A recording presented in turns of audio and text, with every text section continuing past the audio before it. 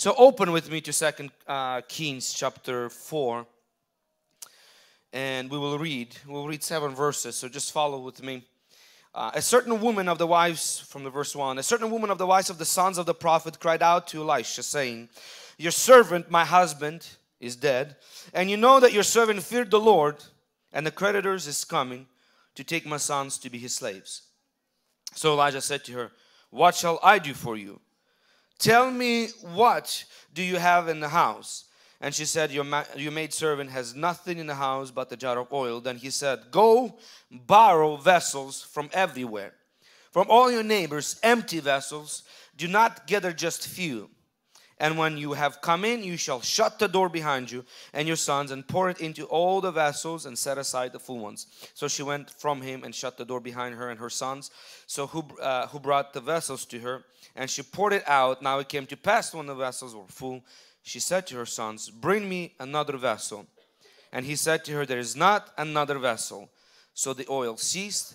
Then she came and told the man of God and he said, go sell the oil, pay your debt, and you and your sons will live on the rest. This is the story of a woman that faced a serious issue. It seems like she had a setback after setback. I mean, she just had a devastating situation. Her husband passed away. She became a widow.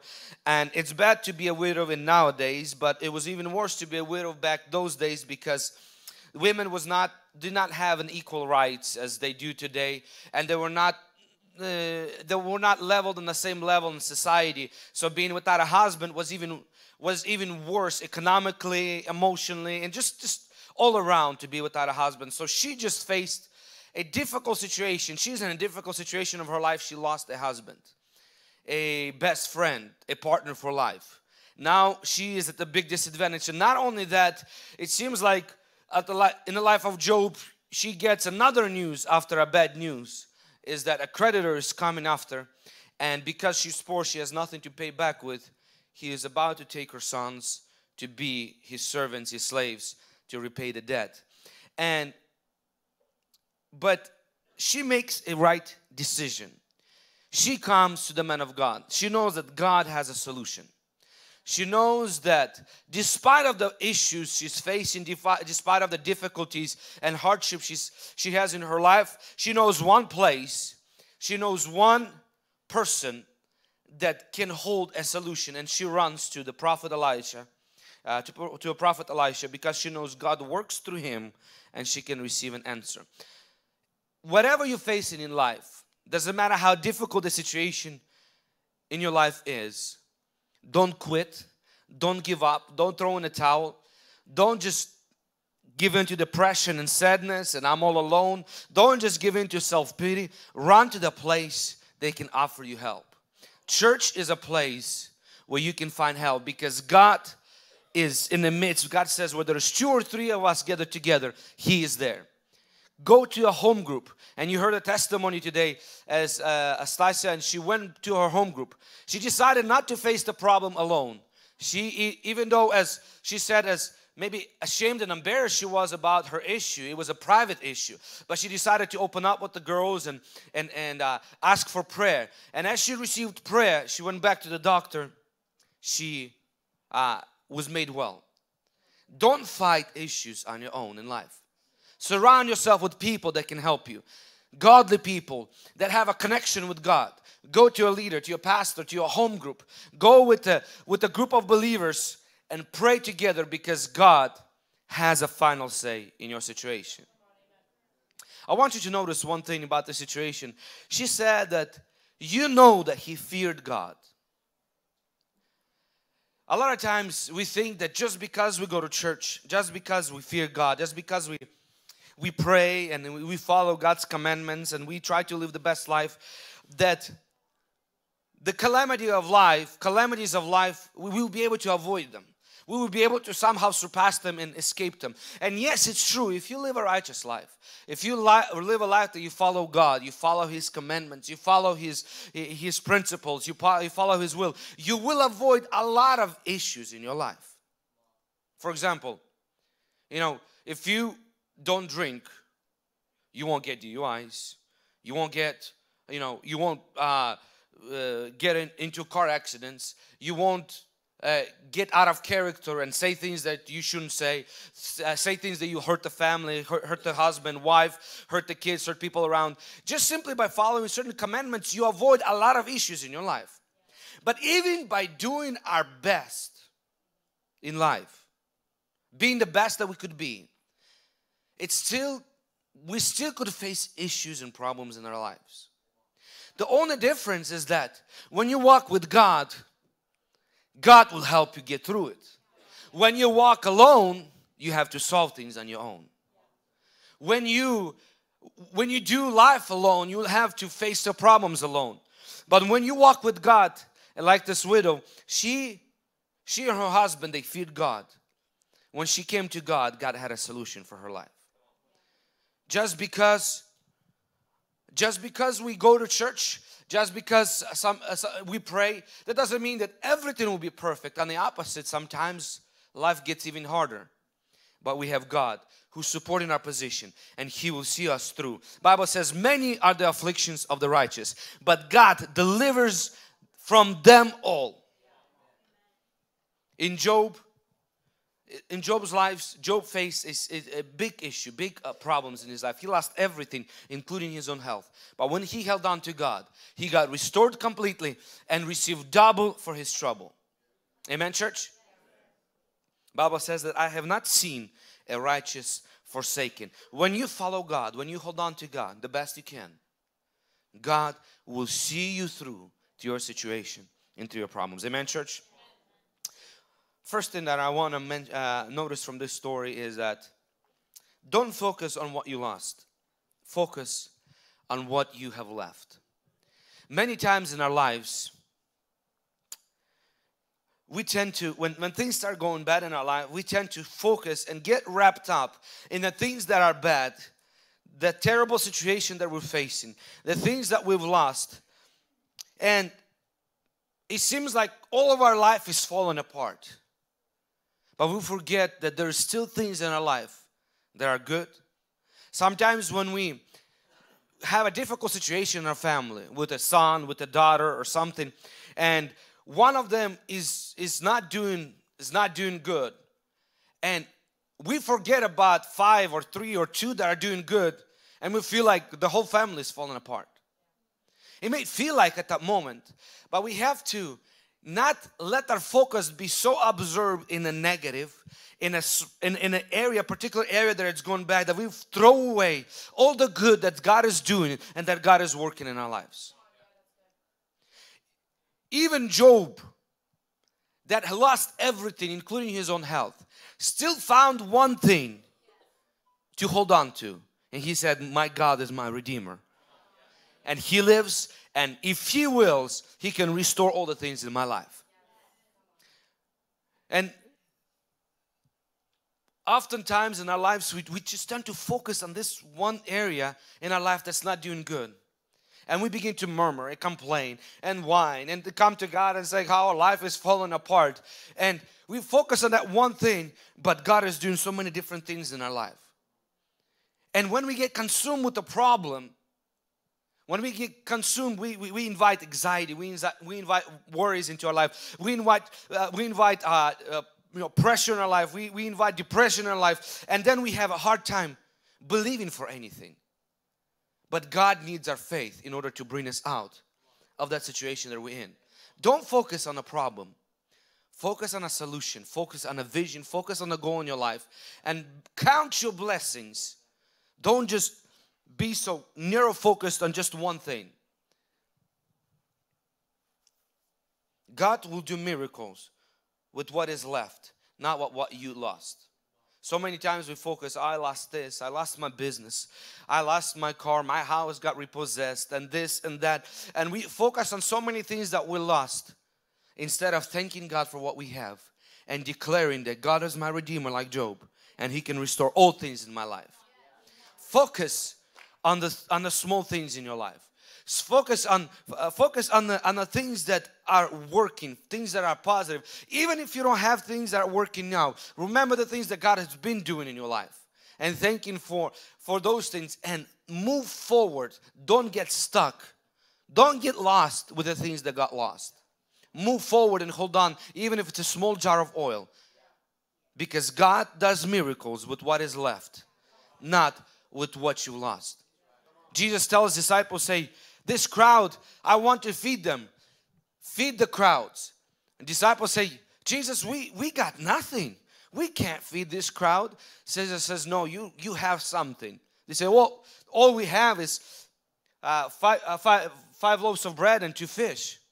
He says, that's enough. Give it to me, and I will do a miracle with it. Sometimes you might say, God, all my life is falling apart. The only thing I have is my relationship with you, is my walk with you. You know, I don't have a good relationship in a family, and not a good relationship in my marriage. I don't have a good job, or this and that. Hold on to that, what you have.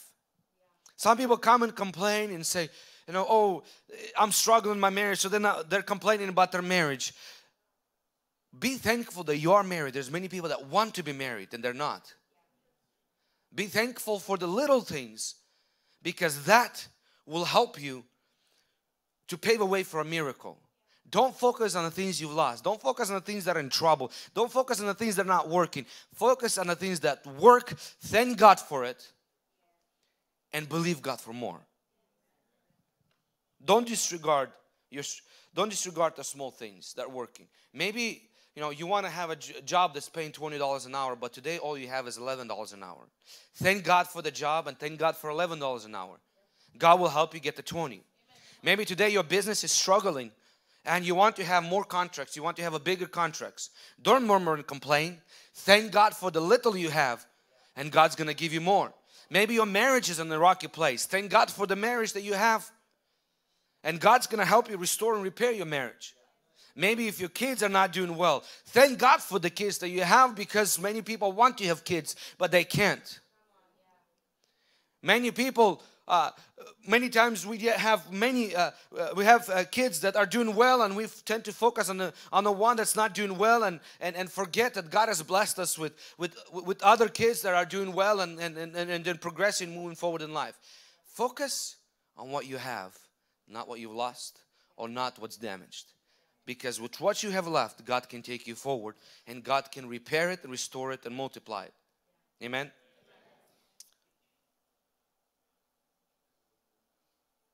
Number 2, he says, shut the door behind you. Elisha says to that woman, he said, when you go into your house, I want you to shut the door behind you and begin to follow the instructions. I believe in Matthew chapter 6 verse 6, Jesus says this, but when you pray, go into your room and shut the door and pray to your Father who is in secret place, and your Father who sees in secret will reward you in public, will reward you.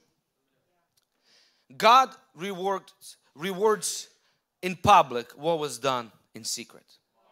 God rewards in public what is done in secret. I believe if we are to live a life of miracles, if we are to live a life of breakthrough, if we are to live a life of healing, if we are to live a life of restoration, one thing that must be constant in our life, one thing that we must have in our life is a prayer walk. Is a life of prayer. Is we have to have a place. We have to have a secret closet. We have to have a closet. We have to have a room. We have to have a place where we shut the door and we spend time with God. Where we pray. Where we unburden ourselves. Where we forgive. Where we release forgiveness. A place where we pray. Jesus says pray so that you avoid temptation. Because if we don't pray, we will be weak. Prayer paves a roadway to your miracles. A lot of times people come to the conferences and the conference that we have, and we see healings happen, we see breakthrough and deliverance happen in the prayer lines, and we think like, oh, if only I can get your prayer line, if only I can have this man of God and that man of God lay his hand on me, and I'll be healed, I'll be delivered, I'll be this and that, and my problems will be solved. Sure, God uses men of God and the anointing of them. But many times if you begin to listen to testimonies, you will understand that before they got your prayer line and received their breakthrough and healing, There was a lot of crying out to God in a private place. There was a lot of seeking God on a personal level, saying, God, please answer my prayer. God, please touch my family. God, please touch my daughter, my son. God, please touch my business. And there was a prayer. It was a place of a shut door, a secret place, a closet where they cried out to God. And when came time, when it came fullness of time, God answered that prayer publicly. What was done in private? Make sure that you have a prayer walk with God. Make sure that you have a prayer life, because this is what's going to sustain you and bring you through even in the times of troubles. Every morning, Monday through Friday, we have doors open at 5, 6 in the morning at church. If you need a place to pray, come over, spend time in prayer. There's a music playing lightly in the background. Bring your Bible, bring your blanket if you need to, and bring your coffee, sit down and just spend time with God. Talk with God. Converse with God. He's the one that can bring you out of the mess that you got yourself in. He's the one that can guide you and lead you. He's the one that can give you direction. He's the one that can open that shut door in your life, in your career, in your business, in your marriage, in your life. I think it's very important. If we want to see miracles in our life, if we want to see breakthrough in our life, to live a life of prayer. Jesus always prayed. Jesus prayed in the mornings. Jesus prayed in public. And Jesus prayed in the evenings. That's why as a church we have a morning prayer. We pray like we're going to pray today in public as a congregation all together. We're going to pray for the needs. We're going to pray for breakthrough in your life, in your marriage, in your business, in your health. And Jesus prayed it in the evenings. The Bible says He prayed all night. He's spending night on the mountain in a desert place with God. That's why when Jesus came back from the mountain and there was an issue the disciples couldn't solve, an issue with the epileptic boy, Jesus spending time with God now comes back and He has a solution to offer because He was spending time with God. And we see a miracle taking place and the boy got healed and he got delivered from the evil spirit. Prayer, our prayer life paves a way for miracle. If we want to be like Jesus, we got to live a life of prayer. Because prayer shows our dependency on God. Prayer breaks our ego and pride. Prayer removes the negative things, the fear and doubt from our spirit, from our heart, from our mind. And it helps us to set our mind on the right things. David says, I lift my eyes to the hills where my help comes from. In prayer, we're able to lift our eyes to the cross where Jesus purchased a solution and He's purchased healing, deliverance, and breakthrough in our salvation. When we live a life of prayer, we will live a life of overcoming in life. Prayer is a license for God, for His angels, for Holy Spirit to move in our lives. Prayer is that visa that, you know, when you have to go to another country, you have to apply for visa, and they stamp. When you travel, there's a page in your passport, and they stamp when you came in and when you came out into the country. Prayer is like that visa that allows Holy Spirit, allows the angels of God to begin to come into your life and intervene on your behalf. See, in the beginning of days, in the beginning of when this world was created, mankind through Adam and Eve willingly gave this earth to Satan and his demons to rule. So therefore now we as humanity, as a mankind, we have to invite and allow God and His angels and the Spirit of God to begin to intervene into our life, to give Him the right, to give Him a passage in our life. And prayer does just that.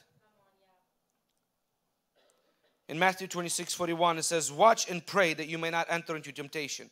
The spirit indeed is willing, but the flesh is weak. Many times we struggle with different things. We struggle with sin in our life. Oftentimes we fall into temptation is simply because our prayer life is weak. Our spirit is weak and our flesh is strong. If we want to live a life of victory, If we want to get rid of sin in our life, get rid of flesh in our life, prayer is the answer. Because this is where God deals with us, deals with our hearts, and begins to improve us, better us, and cut those things that tie us down. And we know one thing, sin is a bitter root of all evil in life. Sin is the cause of all pain, hurt, sickness in this world. And when we get rid of sin, we get rid of that open door for Satan to destroy our lives. And the way we get rid of sin, the way we fight sin is in prayer, through repentance, through submission to God. Bible says in Timothy, submit yourself to God and Satan will flee from you. Through prayer we submit our heart, our mind, our body to Him. In Jesus' name. Amen, church?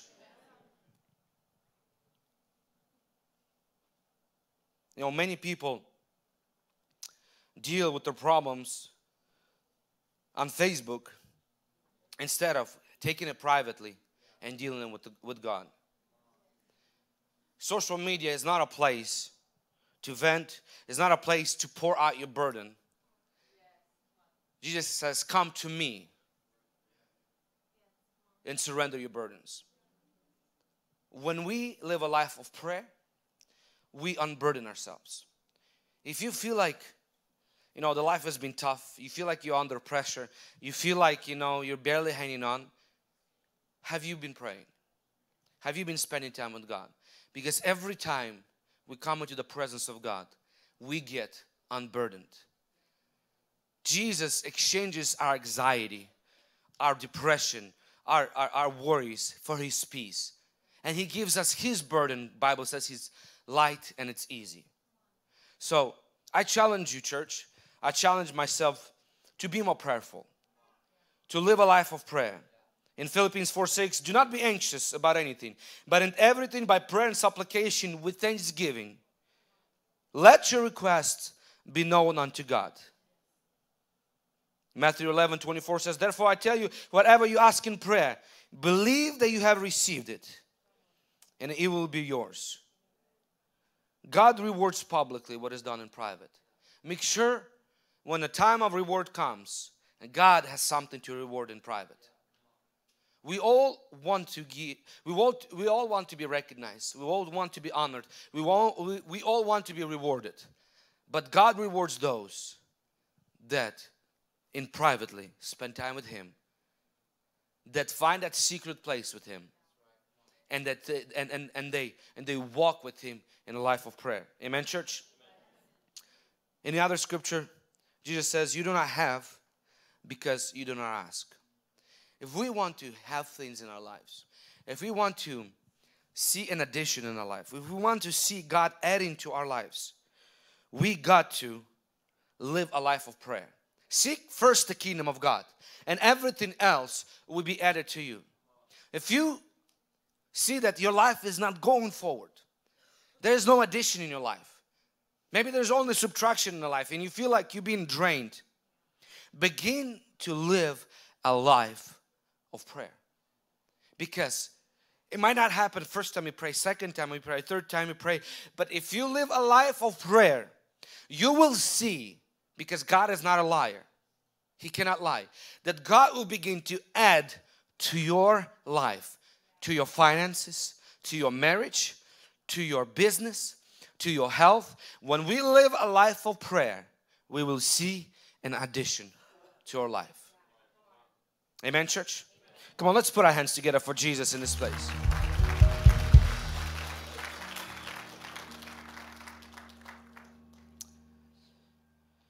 But in this scripture going further down, I want us to see, and I want us to get an example of how to pray and what to do in prayer. Because what happens a lot of times, even if we do pray, we come to God and we bring Him our problems. We tell God how miserable our life is, and we tell God how sad and depressed we are, and we tell God how mistreated we are.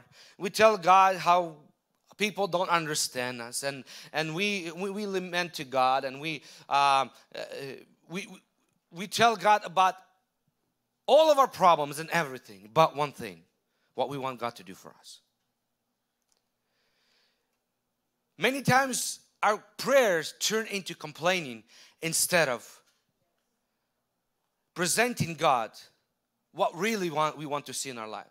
Now, don't get me wrong. There is a place in prayer where we unwind, when we share our heart with God. But make sure this is not the only thing that your prayer consists of. What I want us to see from this story is that a prophet told her, said, listen, go gather vessels, all kinds of vessels, everywhere, from every neighbor, and gather as many as you can, because God's going to do a miracle in your life. I believe that the vessels in this story represent our visions and our dreams. We have to, in our prayer, behind a closed door, we have to bring to God as many vessels as we can, to bring God our goals, our visions, and what we want to see accomplished in our life, to bring God our faith so that He can begin to pour into it and begin to fill it. Many people pray with misery and doubt and fear in their mind instead of praying with faith.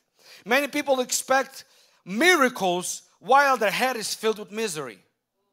Many people expect breakthrough when they pray, many people expect breakthrough when they pray, but their mind is filled of poverty and brokenness.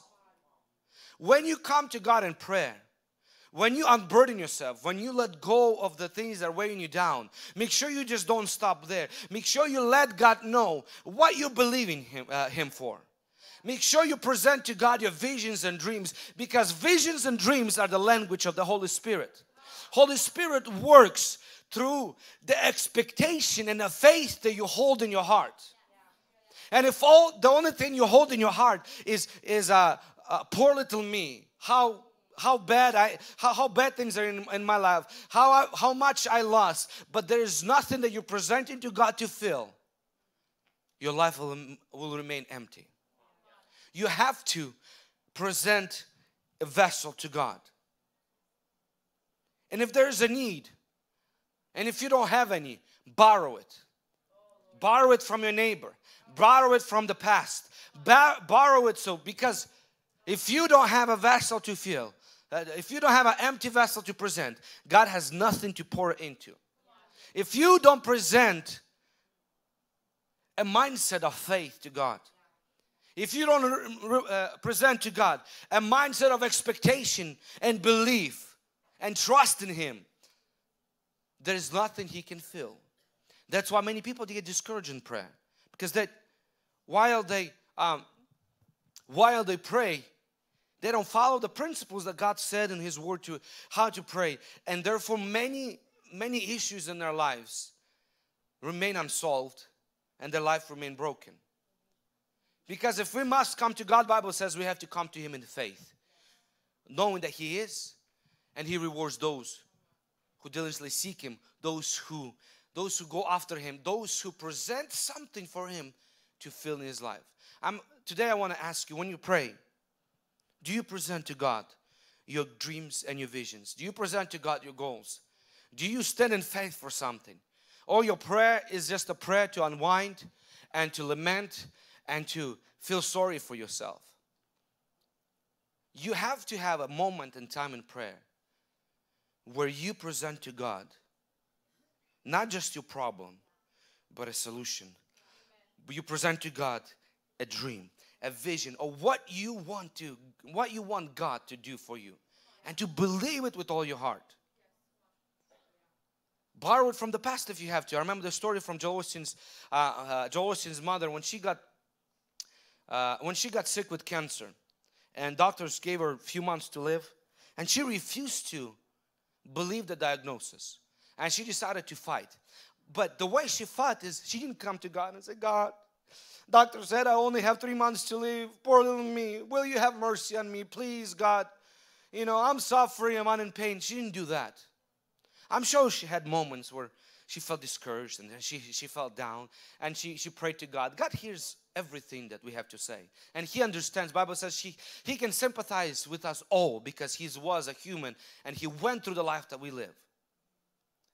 But what she did instead, she found a picture she found a picture in the past where she was healthy, vibrant, joyful, where she felt the moment where she felt the strongest, and she felt the most vibrant, where she felt good about life. She took the pictures and she made copies and she posted everywhere around the house, on the mirror, by her bedside, and she presented to God an image that she was expecting God to fill. She presented to God a vessel, a vision, a dream that she wanted God to pour oil into.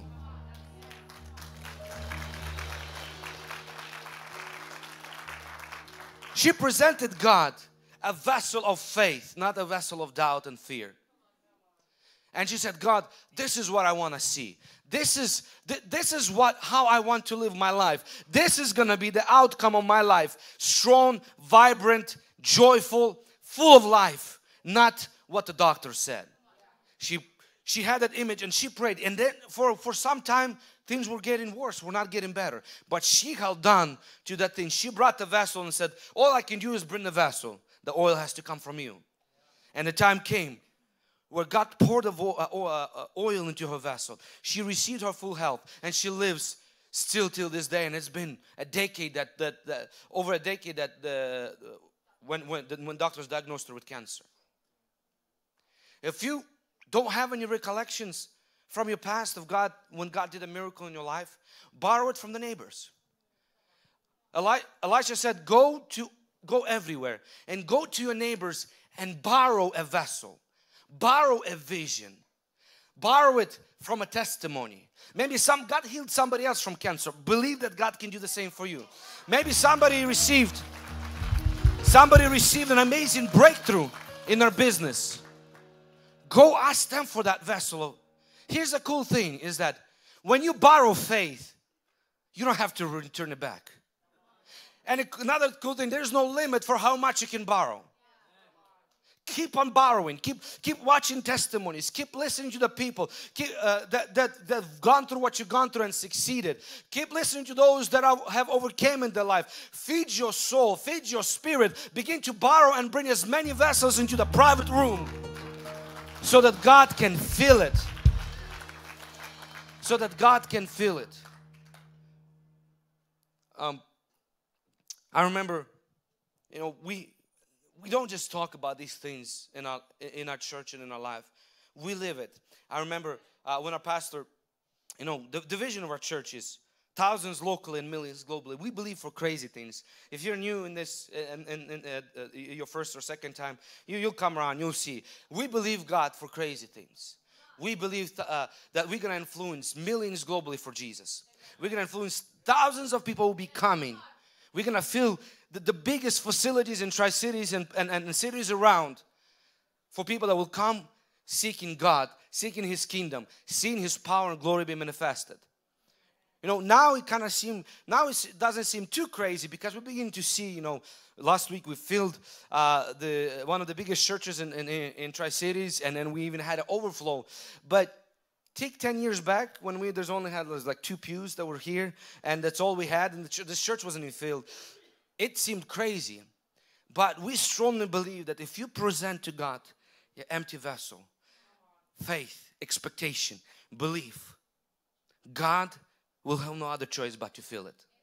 And last year, when our pastor was watching a prophetic channel of Prophet Shepherd Bushiri, and he shared a video clip of a church that he's planning to build, and the facilities and a school like for college for 5,000 students to be taught their Bible, and the hotels around and all this stuff. Pastor came to us and said, you guys must watch this. He got our leadership team together, our core team together. He said, you have to see this. I want you guys to cut that clip out, and I want you from time to time remind yourself this is where we're going. Thousands locally, millions globally, thousands gathering together and having big facilities, having a big Bible school, having just a massive operation from this place here. And I want you to see it every time you pray. I want you to envision, cut out this clip and occasionally remind yourself and live with expectation and faith. And so we did cut out that clip, and I do keep it on my computer, on my desktop, and from time to time I keep watching it. I just want you to play a short version of that clip so you can see what it means to borrow a vessel. If you guys can roll the clip. This is the rendering of the building in the church, the project that Prophet Shepherd Bushiri is planning to build in South Africa.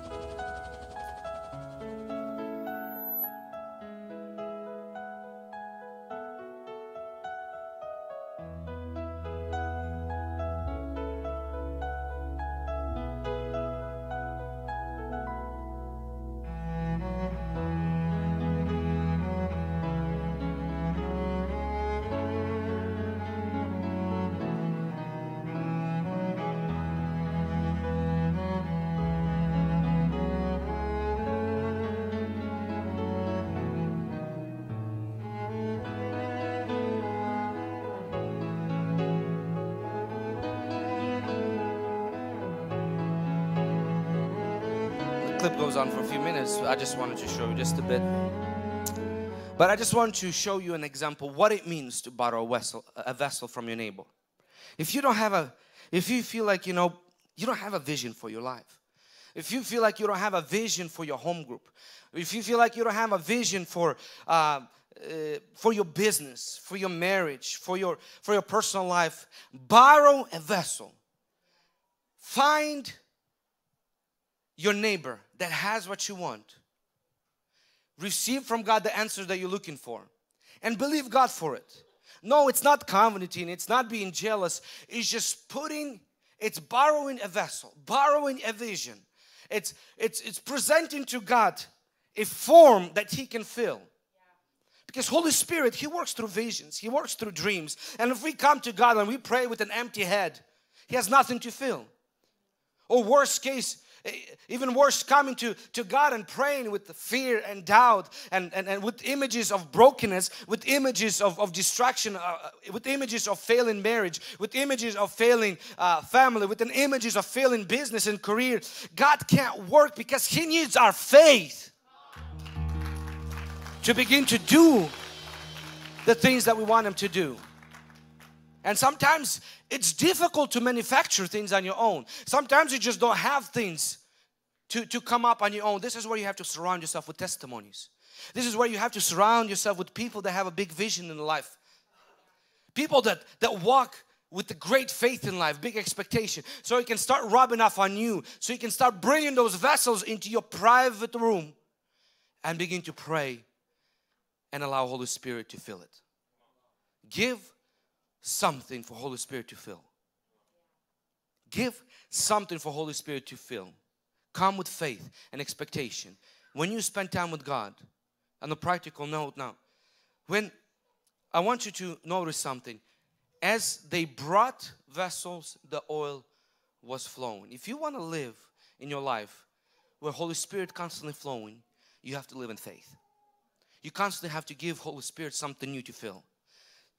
You have to give an expectation to Him to fill. If you want to live under the presence of God and continuous flow of His oil, you have to give Him something to fill. Don't settle for where you're at, because the moment they stop giving the vessel, the oil have ceased. Another thing, when you in private time with God, when you spending time in God, many times, and in my earlier days when I was still learning how to walk with God and pray, my goal was in my prayer to get to breakthrough, to feel the touch of God, to feel like I've broken through in the play. How many know what I'm talking about? It's just like when you feel like the sweet presence where you don't have to strive anymore. You just can relax and just feel His presence and just enjoy yourself. This was my goal in prayer, is to get to the point to relieve my stress and my burdens. Thank you, Jesus. Adios, amigo. I'll be back tomorrow morning.